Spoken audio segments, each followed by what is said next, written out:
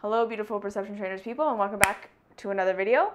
So if you haven't watched the last two videos, I would recommend that you do that, because that is setting the foundations for everything that the rest of this Perception Trainers 2.0 is going to be, which is just all around what I have learned about my own traumas and this last year and a half journey that I've been on with recognizing that my childhood was abusive and that it caused a lot of things in me that needed to be looked at and needed to be healed and still need to be looked at and integrated, and the big tools and the big insights that I've learned from having had a very unhealthy household that I grew up in, and what that caused me to think and what that caused me to believe and how I'm coming out of that.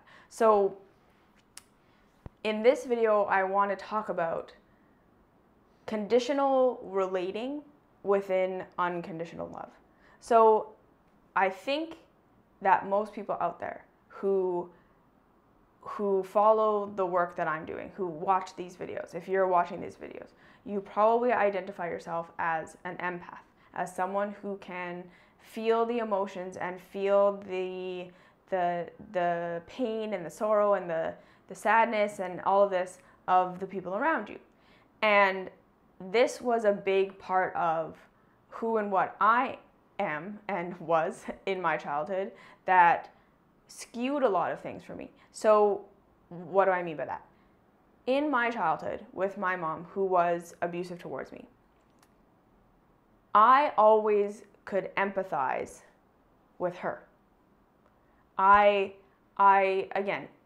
could always see that she was in pain and that she was not happy, that she was depressed, that she wasn't getting what she wanted out of life. And whether she was actually blaming me, so there were definitely ways and times and days where she did actually blame me for that. She would sit at the foot of my bed at the end of the day when I would cry to her with how hard my day was because kids were mean and I was having all this emotional sensitivity and I didn't know how to handle that and everything was hard and scary. And she would say, "You're ruining my night.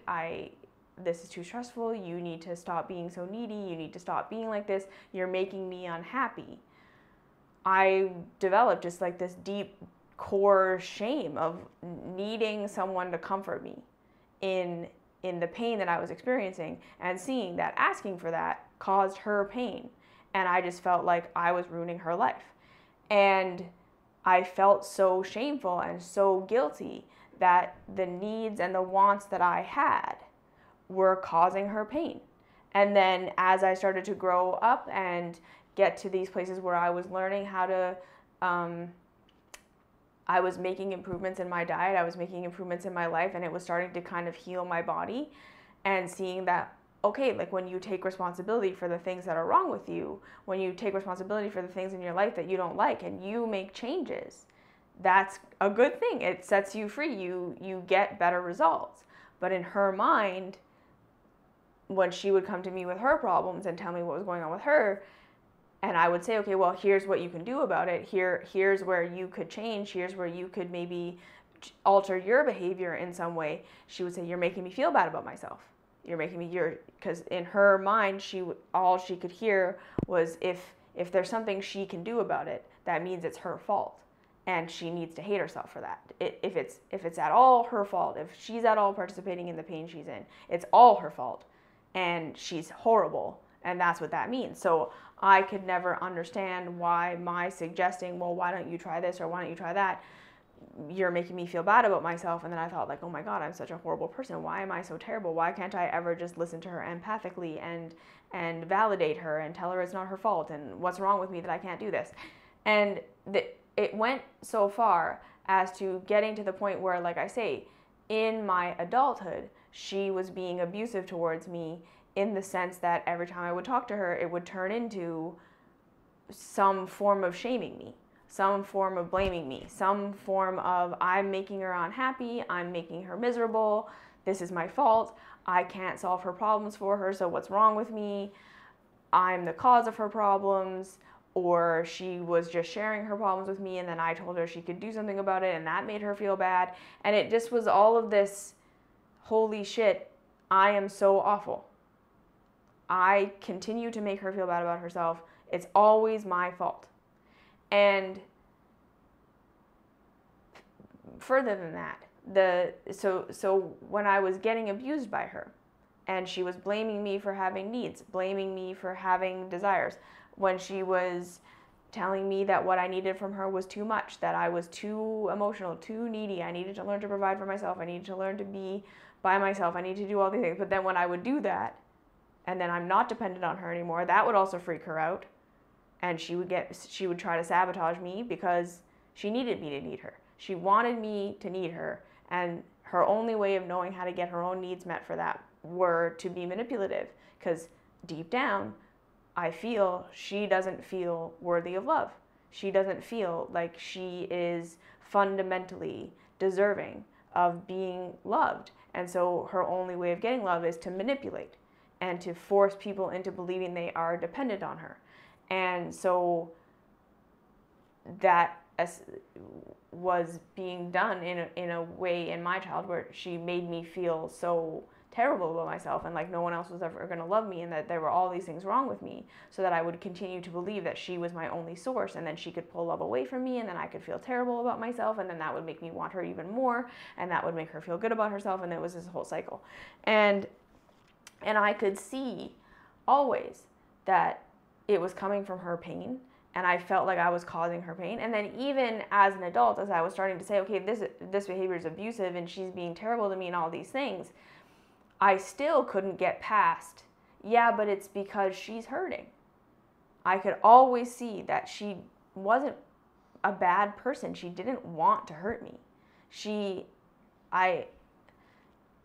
I don't believe ever that she sat there thinking, how can I hurt her today? How can I ruin her today? She is trapped in fear where she needs love and she doesn't know how to get it in any other way.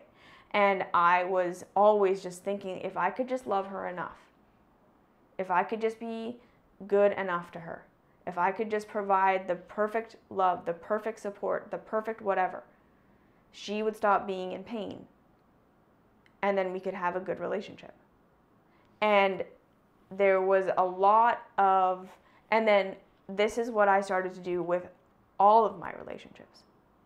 I started to become a codependent doormat for pretty much everyone in my life. So many people came through the perception trainers who just shit all over me and abused me and verbally attacked me and verbally took me down for no apparent reason, when I would just be sharing a teaching, sharing an insight, sharing whatever. And if you follow my work or if you're in my work, you will know I never tell people what they should believe. I am never there to tell people that they are wrong for believing what they believe or they're wrong for doing what they're doing. I'm always there to say, if what you're doing is causing you pain, if what you believe is painful, let's question it. It's probably wrong. And I know that a lot of people feel a lot of deep shame around that if we're wrong, we're bad and we're horrible and we have to kill ourselves and that's just awful, so they're going to attack anyone who tells them that they're wrong. And because again, in my perspective, finding out that you're wrong is the best thing ever. Because if you're wrong, that means that thing that's causing you pain, that thing that you believe is causing you pain, that way that you think you need to live that's causing you pain, the solution that isn't the solution, it means there's another answer. It means there's a way out. If I'm wrong and I'm in pain, that's the best thing ever. Because if I'm correct and I'm doing everything right and I'm in pain, that means there's no escape from pain. So to me, admitting that I'm wrong is the greatest thing ever. But then not seeing that when I would point out, say, okay, well, if you're in pain, what are you believing that's wrong? And they attack me, I would just be like, well, what the heck is going on? Like, and again, I would just think, I am such a terrible person. Why did I trigger them like that? I shouldn't have said anything. And then I would just do it over and over again and just hate this part of myself. And so it was just like over and over again. I was just accepting people coming to me for advice, people coming to me for spiritual guidance, people coming to me with their pain. and me saying, okay, well, here's what you can do about it. Let's question it. Let's look at it. And then them attacking me. And then me thinking, yeah, no, that was me. That was my fault. I'm a terrible person. I shouldn't have pointed it out. What was wrong with me? Even in the context of they came directly to me. They asked, they gave me consent. What do you think I should do here?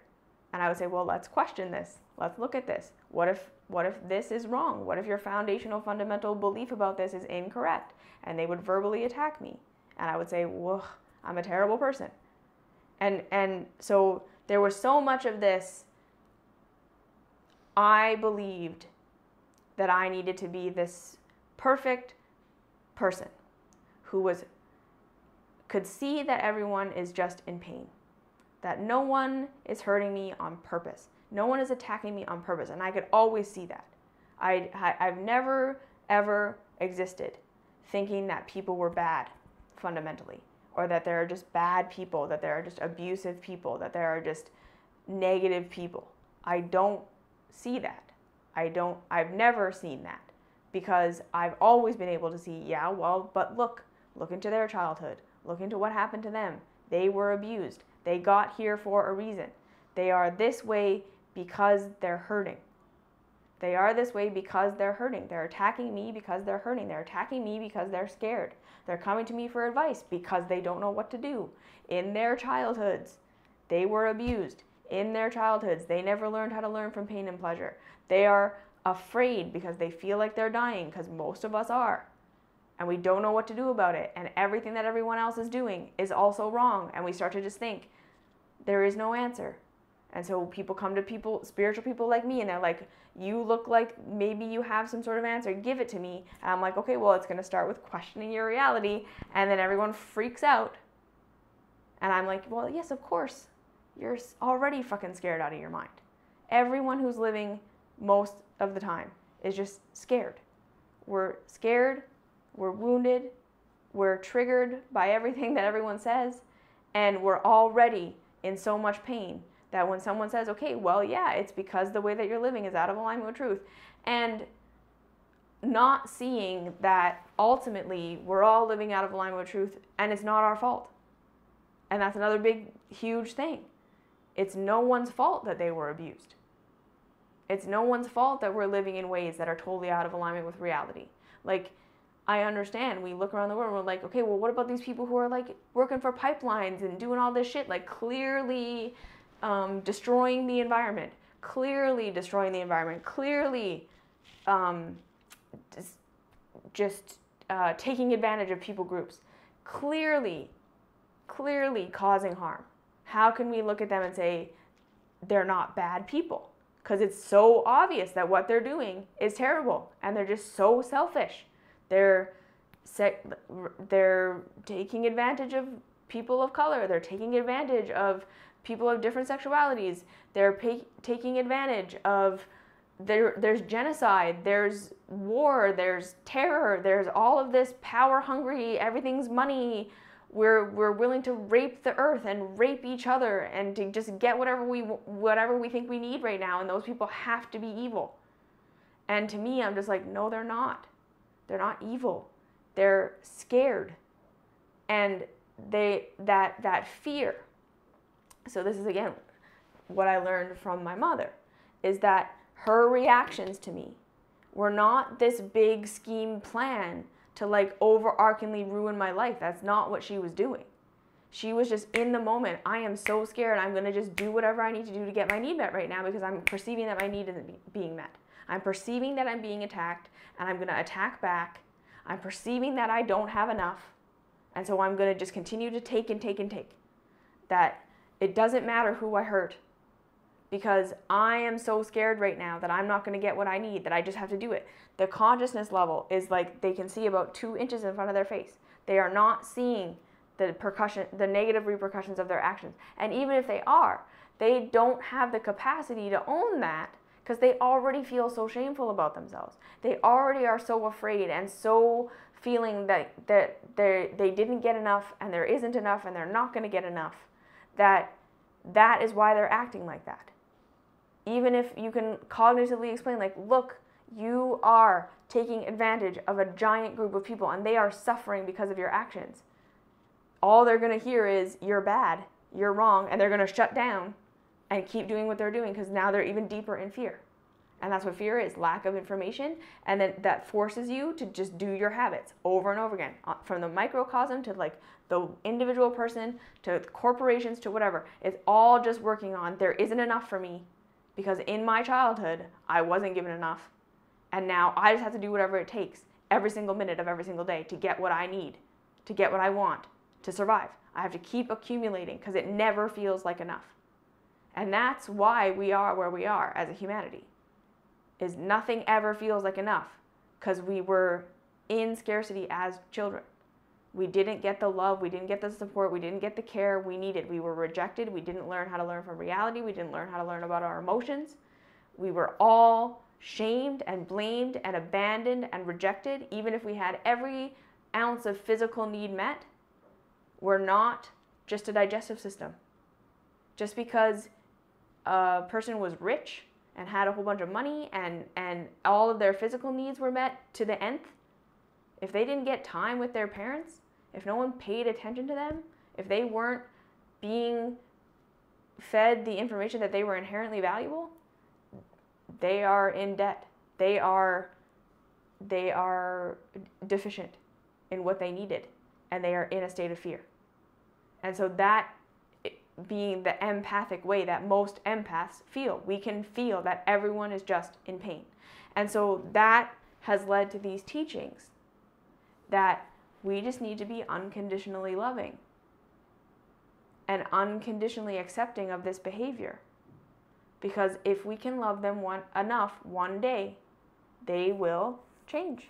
They will be better. And you're not spiritual. You're not mature.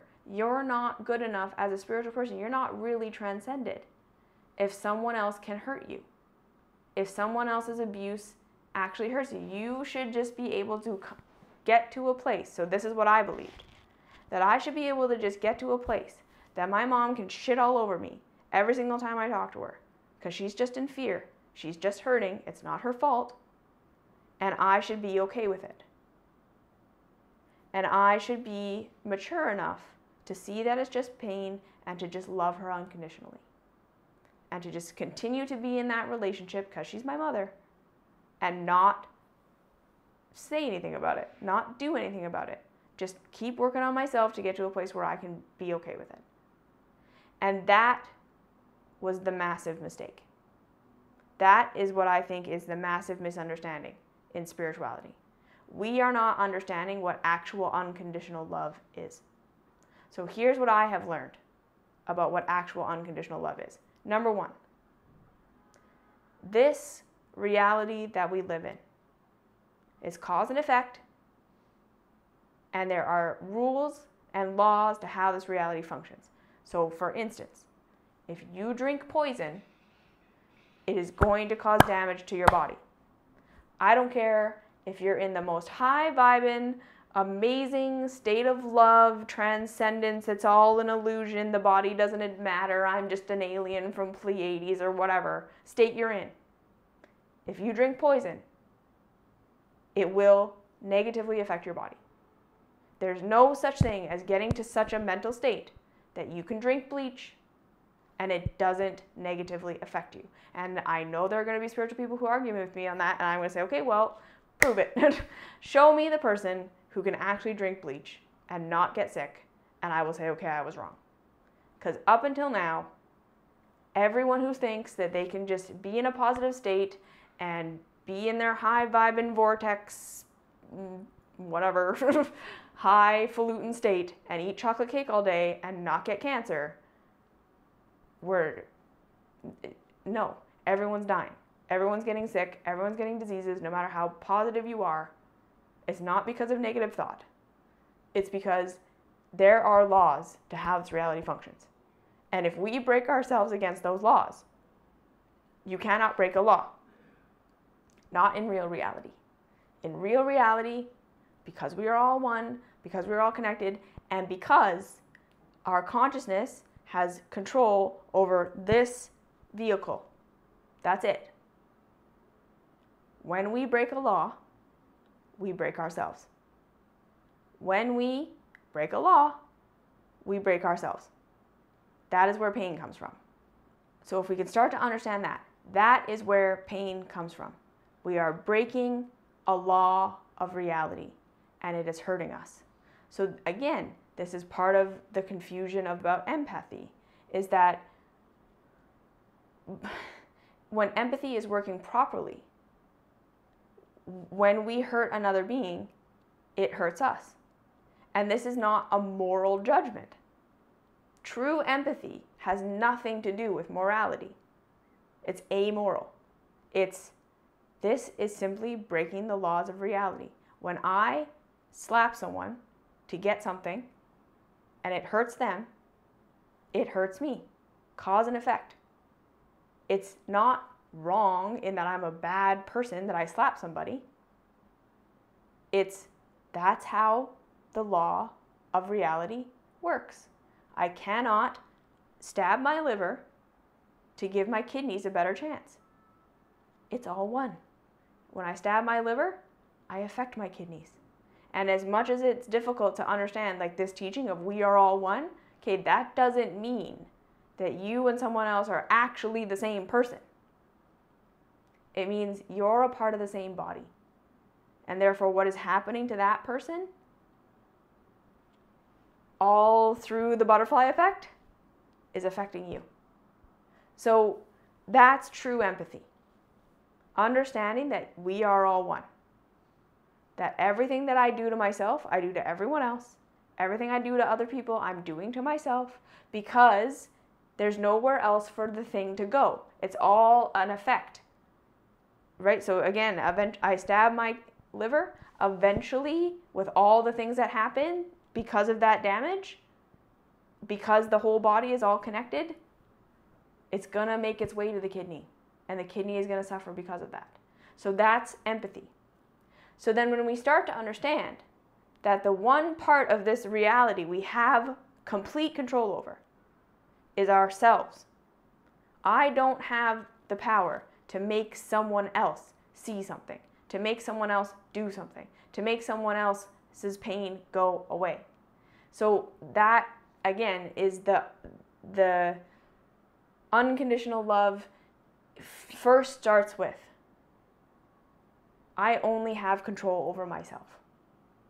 I don't have the power to change anyone else's way of being. I understand that if I'm in pain, it's because I'm breaking myself against the law of reality.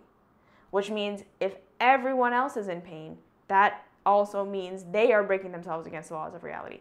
And just because I can see where and how someone is breaking themselves against the law of reality, I can see, okay, you feel bad because you keep eating chocolate cake every day.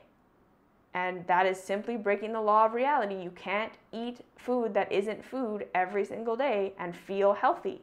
So it's not bad or wrong to do that. You're completely entitled to eat cake for the rest of your life. There's nothing wrong with that. You are still worthy of love. You are still worthy of respect. You are still worthy of having everything you want. But you are going to suffer because you're breaking a law. And so if you don't want that, you have to make a different choice. And it's, again, I know that this is really hard for us because I think a lot of us have just associated boundaries and rules and structure with inhibiting our freedom.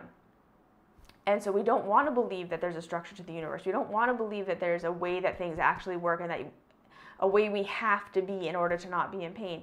But I think what we all will start to understand, or what I've at least come to understand, is that the more that I align myself with the laws of reality, the more free I feel.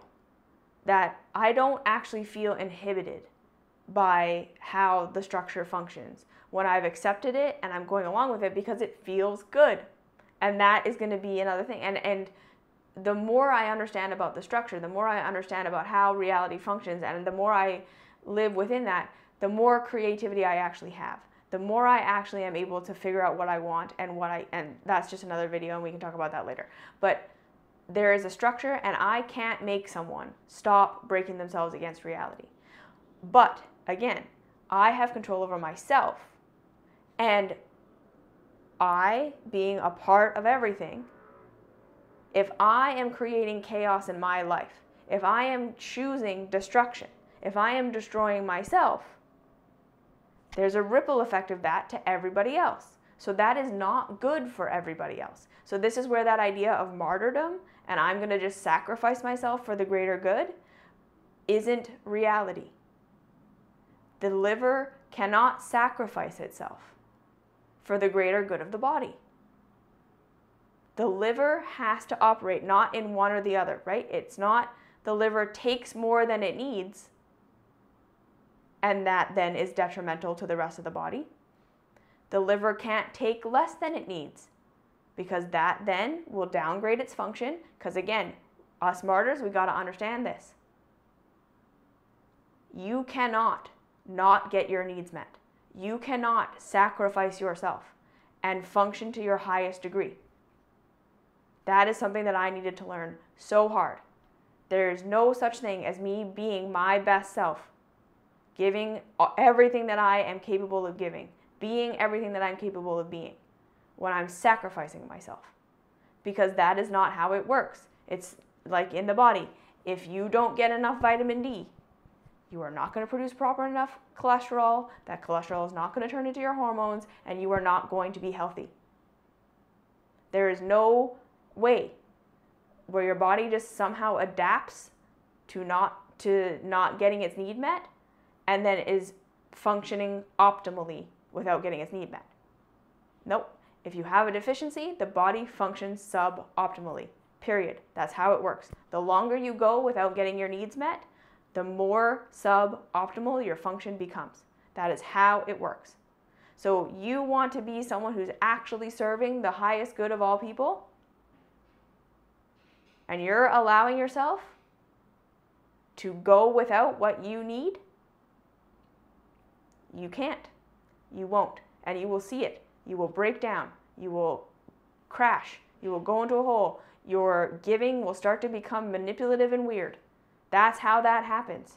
When we're not taking care of ourselves and we're thinking, I'm going to sacrifice myself for the greater good, that's how we become manipulative. That's how we become the narcissistic ego guru. That's how we become the person who's so depleted they have nothing to give. The resentful giver. That's how that happens. And as adults, we need to start to recognize that we're doing that to ourselves. And I learned that I was trained to be a martyr. I was literally trained that you have something I don't have.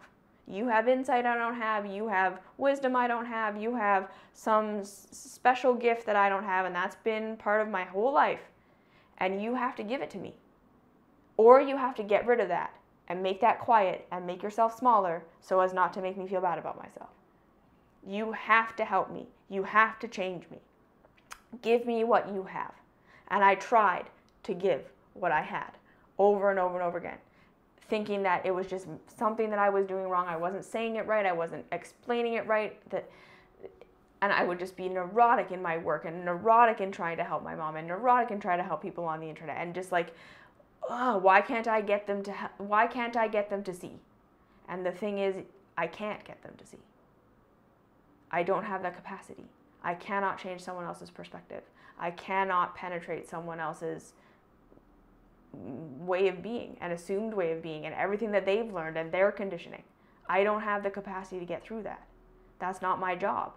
And then so, again, what I was recognizing with this unconditional love teaching, where I continue to allow myself to be in these relationships where I'm being abused. It's like letting someone put their cigarette out on my leg every single time I'm with them. And I can see they're not doing it on purpose. They're not doing it because they hate me. They're not trying to hurt me. That's what they know to do when they get triggered and they're scared, and they get triggered and they're scared all the time. Whether I'm there or not, my mom is getting triggered and getting scared, and she lashes out. And so I was realizing that the highest thing that I could get to within that relationship is getting really good at recovering from her putting her cigarette out on my leg every time. But then I started to recognize, okay, but that's now me allowing there to be chaos in my life, allowing there to be degradation of my being every single time I interact with her. And unconditionally loving her means I understand she doesn't seem to have control over this. She can't stop. Right now, in her way of being, in her mindset, and she cannot not put her cigarette out on my leg. That's unconditional love. I see it. She's not doing it on purpose. She's doing it from trauma. She's scared. She's hurting. Okay. I unconditionally love and accept that about her. She's not going to change. She can't change right now. So now, as an actual responsible adult, as an actual spiritual person, I need to say, does this relationship cause more chaos or more peace? Because that is the one thing I have to offer the world. The one thing I have control over is my vessel. And if I am allowing my vessel to be degraded, and I have to clean up that mess every single time, I'm not creating. I'm not spending my time growing. I'm not spending my time evolving. I'm not spending my time expanding, because I have to spend my energy cleaning up this mess, cleaning up the chaos that just happened. And at some point, I recognized my own growth, my expansion, my awareness, my being able to step into higher versions of myself was being cut off because I had to spend my energy cleaning up what just happened every time I talked to my mom, instead of going forward. I was blocked. I was literally now in a state of relative chaos that I could not become more ordered, because now I'm spending my time every single day cleaning up a mess that's happening every single time I talk to her. So what happened was, again, I expressed to her that I understand that the way that she is the way that she is, and it's not her fault and all these things, but moving forward, this behavior is unacceptable. You cannot put your cigarette out on my leg anymore. And she decided not to have a relationship with me. I didn't cut her out. She cut me out. And from there, not having a relationship with her, in the last year and a half, I have seen more about myself and grown and expanded and evolved in ways that I wanted for so long and could not get to. And it's because I'm not spending my time cleaning up that mess anymore. Instead of cleaning up that mess over and over and over again, I could go deeper and find much wider, expanded ways of being peace. I have been able to go deeper inside and see these parts of myself that I have hated and that I have had shame about, that, like I said, the shame about all of these things that had happened to me. And I've been able to say, okay, well, whoa, okay, all of that was not my fault. That was abuse. I was able to see the traumas that I went through. I was able to get mad. I was able to blame her and be not empathetic for her for a little while and just hate everything about her and just resent the shit out of what happened to me, because I had to go through that phase. And I let myself completely go there, and just because I had been making it all my fault for my whole life. All of my pain had been my fault. Everyone else's pain had been my fault. If I could just be better, if I could just be stronger, if I could just be more empathic, I just really thought I could make it all go away. So I had to swing the other way from that victim mentality of it's all my fault and there's nothing I can do about it, and where I was being victimized, because like I said, I have no problem admitting that. As a child, I was dependent on her. I needed her to provide for me and she didn't. So I was a victim as a child. And then, just like in power versus force in the vibrational scale, the next step from victim is anger and then sadness. And so I went through all of those phases. And eventually you get to love and enlightenment, and this is why I say you can't just choose love. You have to go through all of the phases, because choosing love is choosing to understand where you are now participating in chaos, where you are now participating in destruction, either through causing destruction or allowing somebody to destroy you, and where you need to say no. So I needed to say no. I need to say, there's a line. You can be triggered. You can be upset. You can have all of these things. That's fine. You're not allowed to attack me. That's a line.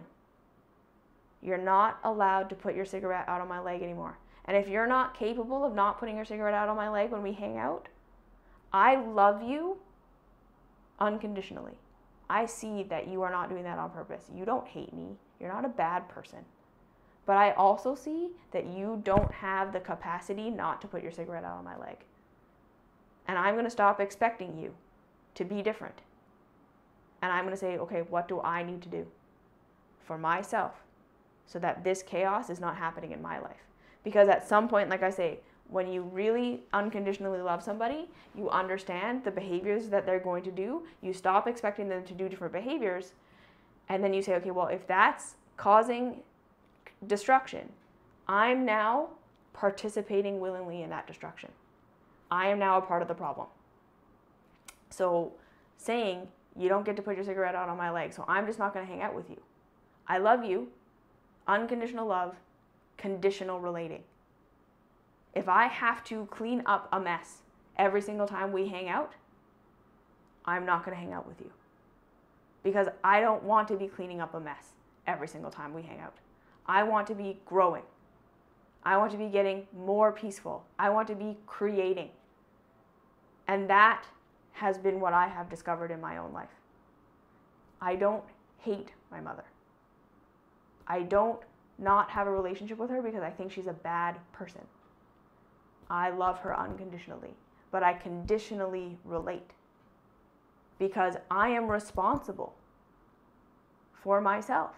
And if I am complicit in destruction of myself, I am complicit in the destruction of everyone because it's all connected. I cannot sacrifice myself for the greater good of everyone. And that is why when we think we're going to love people enough that they are not hurting anymore, when they're attacking us and they're abusing us, that is a false shadow spiritual teaching. Because that is not understanding that you can't love someone else. That is not understanding that at the end of the day, the only person whose love is going to save that person is their own love. And that is the hardest lesson we are ever going to learn as adults who were wounded as children, who didn't get what we needed as children. We are all still looking for that perfect love outside of ourselves. We are looking for it from everyone. We're looking for it from our parents. We're looking for it from our children. We're looking for it from our spouses, from our friends, from our coworkers, from society at large. We're constantly looking for this love and this approval that we didn't get as children. And now, as an adult, we have to start to understand that it's over. The childhood is over. No one is ever going to love us perfectly enough to make us feel safe enough that we can be our full selves, because that's why we want that love. That is what that perfect love of a parent is. I'm going to love you and provide for you no matter who and what you are, and that gives us the foundation to grow into who and what we are supposed to be. That is what the healthiest thing would be, but we didn't get it. And now as adults, it doesn't matter. We have to give it to ourselves now. Now as an adult, the only love that matters is our own love for growing into who and what we need to be. That is the true enlightenment. That it is only my love that I need to feel safe enough to grow into who I really am.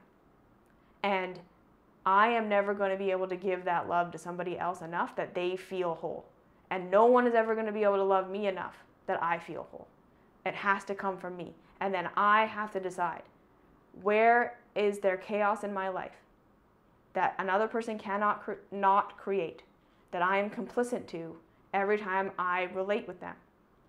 And we start to say, I unconditionally love myself and you enough to say, this is chaos. I'm not going to participate. Because at the end of the day, the one thing I have control over is not you.